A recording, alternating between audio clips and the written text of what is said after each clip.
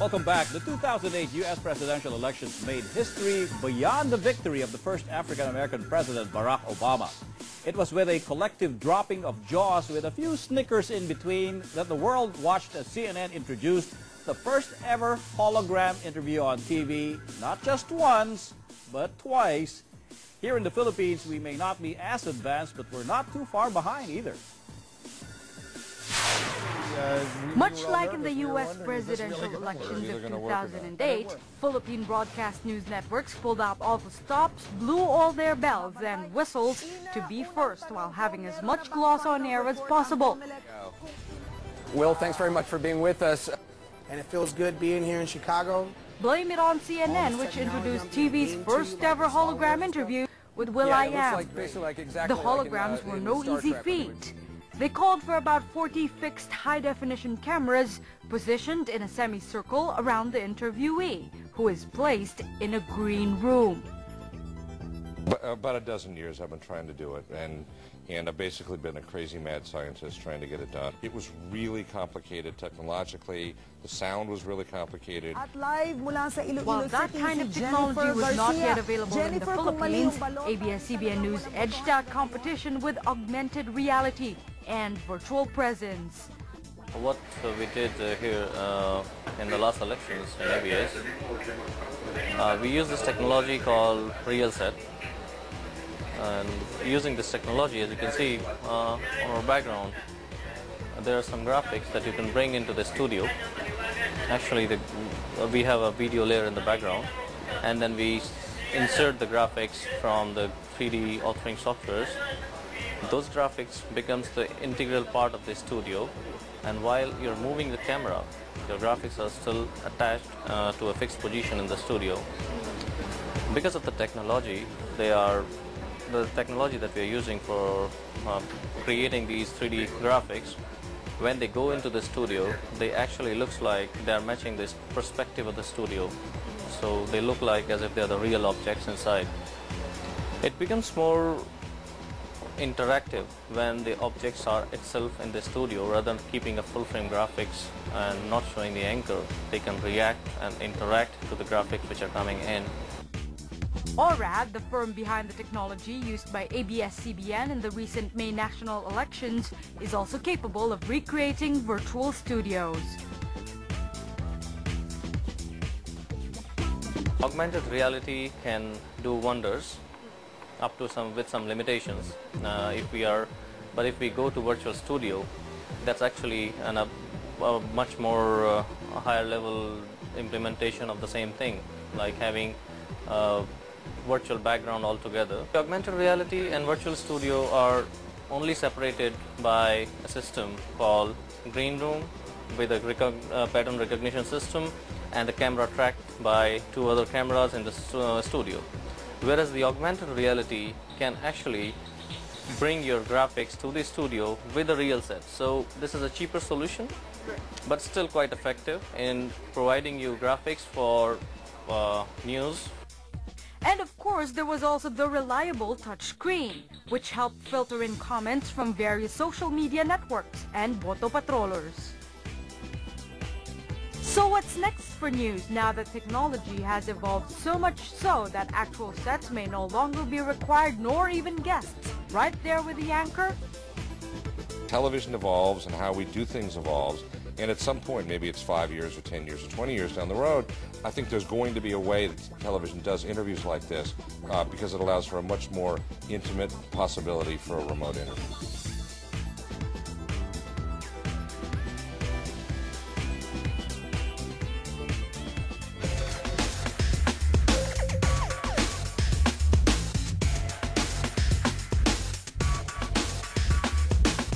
Okay, I'm not a hologram, I'm really here.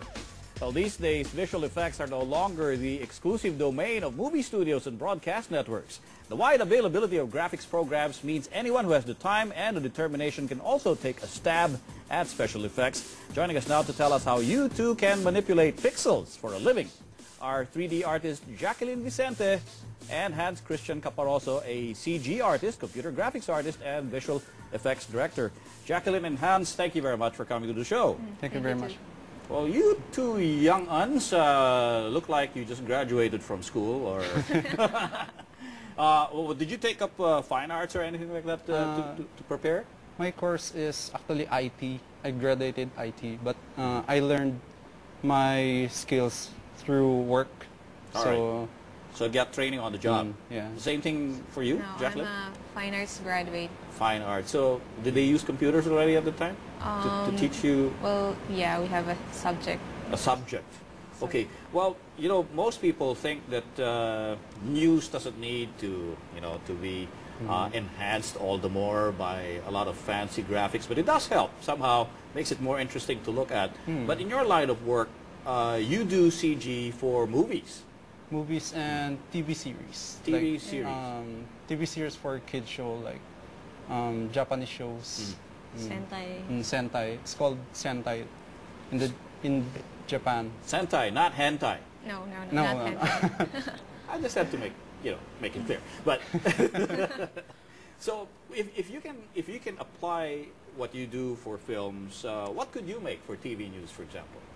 We could enhance the graphics, like the one you just presented, the augmented reality. We can enhance that more, like the quality of the 3D and the effects when showing something or someone in the screen. Yeah. We can enhance the interface. I think the viewers actually like to see all these swirling numbers and words, and it's something that moves on the Visually screen. appealing. It's just visually appealing. But how much work goes into producing stuff like that? I mean, you draw it, I guess, on the computer, but it takes time before you can see the actual product, right? Yes. It actually takes time to create something that intricate. One example is that You're showing some of your work, I think, on the screen, right? yes. It looks like an exploded view of a Jeep. Yes, those are 3D models that are used in games. Oh, okay. Yes, because before we do game assets for outsourcing or US-based companies or Japanese-based companies. Like, for example, what is this? Train connector. This is the train that we made for a movie. So I made the train connector that will explode eventually. Ah, okay, so it's an action movie. And did this come out too in a movie? No, that's just my hobby. Personal work. I just did that. It's your hobby. Yes. All right. I was wondering whether or not this came out in robots or something. Well, so a lot of not a lot of animation, of course, goes into news. Except I've seen some Taiwan companies, I think, try to recreate events, just like the bus hostage taking incident with animation. Did you see that? Yes, yes. Yeah. I saw that in YouTube. Yeah. Do you think that that's somehow also a technique that news should use, recreating things digitally? I think it should help report, clear some things, like when a newscaster explains something, an event or something. Yeah. Some people can't hear or can't clearly read something. So it has to be visual. Yes, so it has to be visual. So it really helps to deliver news. Yeah. If you have something you can mold or you can animate so that the people can see that and understand automatically what happened. Yeah. Now, of course, everybody is talking about the shift from conventional LCD monitors, high-definition LCDs, to 3D monitors. I guess this is where Jacqueline now comes in. Would 3D newscasts make any difference? I mean, make any sense? For example, if you apply your 3D rendering skills, I mean, how would you apply it to news? Well, to news, Would there be any objects that would look better in 3D if you had a 3D monitor? It's 3D is all about realism. It's all about showing something very real, but not quite that real. If in my perspective. Let's say, for example, pick a certain news story that you watched recently that you might want to show in 3D or draw in 3D? Drawing. Actually, I haven't watched TV for a long time. Yes, Jacqueline, I hope you've not been living in the basement. Yeah, you haven't been watching TV? Well, too busy with work, I suppose. Yes. Well, let's say, for example, some story, news story that you heard about. If there were no video, for example, then you wanted to recreate it for 3D. Probably the latest incident, hostage taking. Okay. Well, if there weren't any videos, we would recreate the bus. The bus. And then how we would shoot it, then how the hostage taking took place. Based from the opinions and the comments of the victims. And would that take time to draw in 3D? Actually, the asset would probably take some time, but not very long. We'll just probably make animatics for it. Animatics? Animatics. Okay, what is animatics? Animatics is basically the bare animation. It's not the final. Simplest animation. Like the you outline can of do. an animation. Yes, like if a person is shown to be walking, then you animate a person like that. Does it have to be real human-like fluid movement? No. I actually see how they do it abroad, where they have somebody wear a suit where there are sensors, and they take video of that person with the sensors and digitize it. Motion capture. Motion capture. Yes. Do we have that here?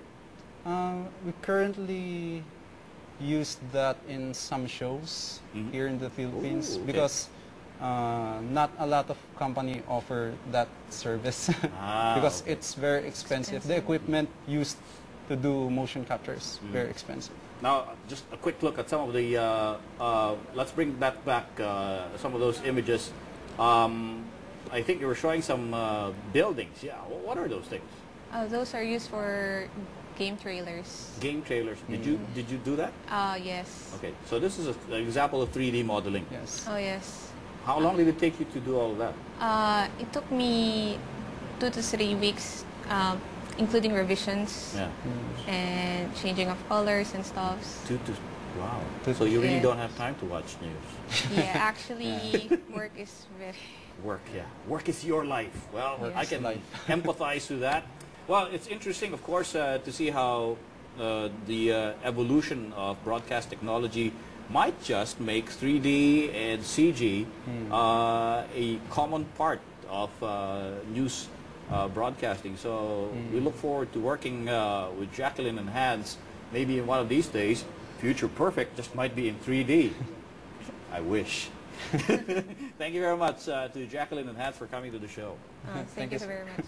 Well, you can look for more of Hans and Jackie's works on www.terra-byte.com.jp. So it's a Japanese yes, sir. based it's a website. Japanese-based website. And that will do it for the show. Thank you for joining us. I'm Tony Velasquez. Join me again next time when we again examine the present and look ahead to the future perfect of Philippine tech.